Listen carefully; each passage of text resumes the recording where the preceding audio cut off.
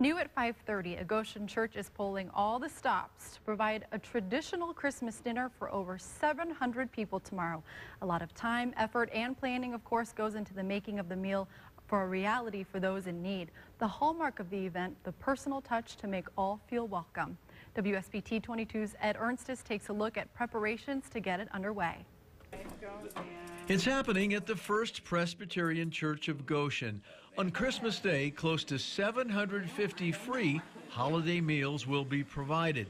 Many can choose to eat at the church, where each table will have servers, but some of the meals will be delivered or picked up.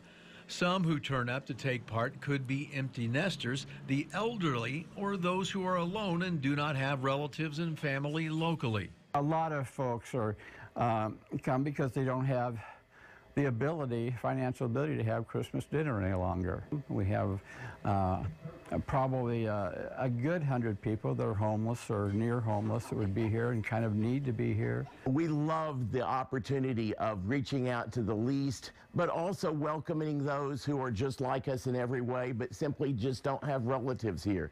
And you see Christ in all of them. Now, there are well over 100 volunteers here who pitch in to do a wide variety of jobs, tasks, and errands to make this happen, all working behind the scenes several days leading up to the Christmas dinner itself.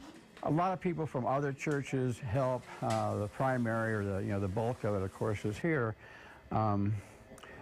We have one family that drives from Pennsylvania, and this is what they do for their Christmas. We love the fellowship that we have with one another as we do the work and the planning. We love the fellowship we have serving the meal, and we love the fellowship with the people who come. Many here say it's the best way to spend the holiday. Ed Ernstis, WSBT 22 News.